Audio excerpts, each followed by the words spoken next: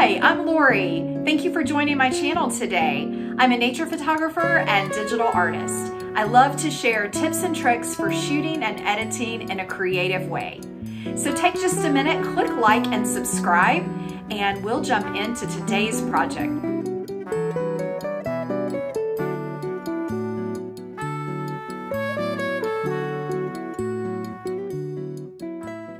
Everyone. So in today's episode, I want to talk to you about winter whites. Whites and snow can be challenging to shoot as well as edit. So I want to talk to you about the after effects because we don't always have the time maybe to get the exposure just right in camera. And sometimes we need to make adjustments in post-processing. Sometimes your snow can look a little yellow or it can even have a blue cast. So I'm going to go through a couple images and share some tips here in Lightroom Classic. So first, you always want to start with checking your histogram, especially with images with snow, because often you may not have exposed your whites all the way over. So you can see what a difference bringing those whites over makes to this image. Now, you also may need to bring down your highlights depending on how bright your scene was. So bringing those highlights down, but raising your whites all the way over to the right is going to give you that clear, kind of crisp white, but not over bright. Now, those are changes that we can make overall to our image. So those are holistic changes to the image. But I want to give you a couple tips if you have some small adjustments you want to make. So for this image in particular, I may want to go in and add a linear gradient. Now this linear gradient I can apply to the bottom of my image all the way up and let it kind of fade off the scene. What we can do now is actually reduce the saturation. That's going to ensure that I don't have any color cast from the sky, from the trees. It's just going to give me, you can see how blue the snow looks. It's giving me that beautiful white snow. Now I can also reduce the highlights again to make sure that it's not just real harsh and blown out. That also helps bring out a little bit more details of the snow, which I like. I want it to look really natural. Now, if you have really harsh blue tones, you could also play with your temperature slider. So you can see if I add some yellow, what it does versus if I add more blue. Now I'm going to keep that back where it was. And my trick is just to reduce the saturation. So that's what we did to get this snow looking less blue and a lot brighter. Now I can still play around with my image if I wanted to go back to the basic panel and maybe I still want the image to be a little moodier and dark. You can still do that. You could add a vignette, but what we've done with these couple tips is just make sure our snow looks really authentic and unique and accurate. All right, so let's look at another snowy image. You can see this one as well. A lot of times our snow is going to come out. Now we've also got a pretty boring sky here, but as we think about the snow, we can come in and do that same linear gradient, and you can do it to a whole area. You could do it to a corner. I'm just going to reduce that saturation. I'm also going to go ahead and bump the whites. So taking those whites all the way over. Now we can make sure they're a little blown out. So I'm just going to go down to the tone curve and lower them just a little bit. And that way we can check we don't have anything blown out. But we've made it a lot whiter. I'm going to even bump the whites a little bit more. And we can also come down to our tone curve and right there where we have the whites, we can increase that a little bit. Now, I always like to bring down the highlight so it's not too harsh on your eyes and it's not taking away from this scene. You don't want it to be glaring white. You always want to check your blinkies up here in your histogram to make sure it's not blown out, and we fixed that.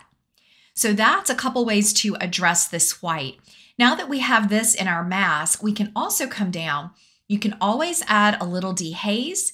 If you want to make it a little softer and dreamy, you can also reduce the clarity on your snow.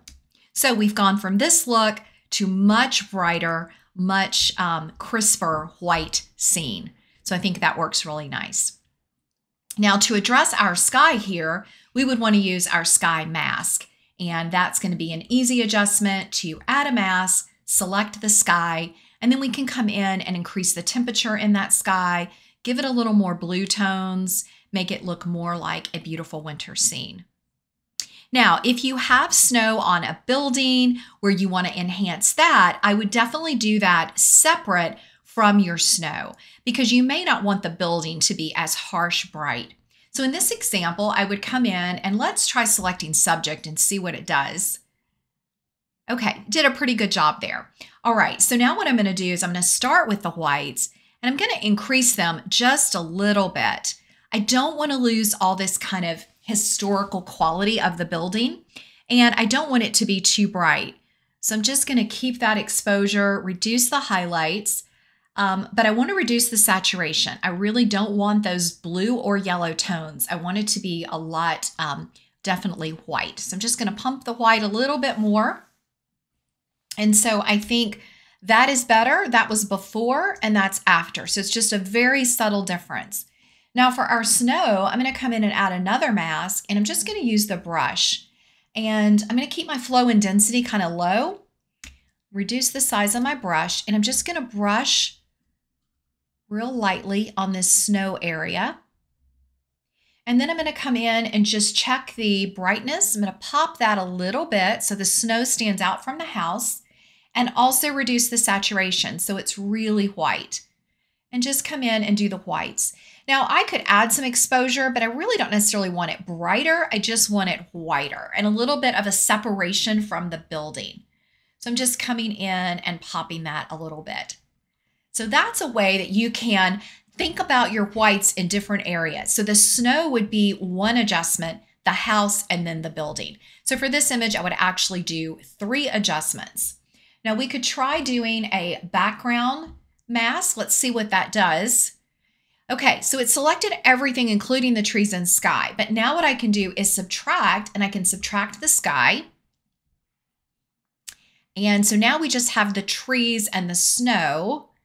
And what I can do is subtract and do color range. And I'm going to subtract these trees. There we go. Now we've got a pretty good mask to work with. So don't forget to use your subtract and use all the other tools available. And we can also refine it.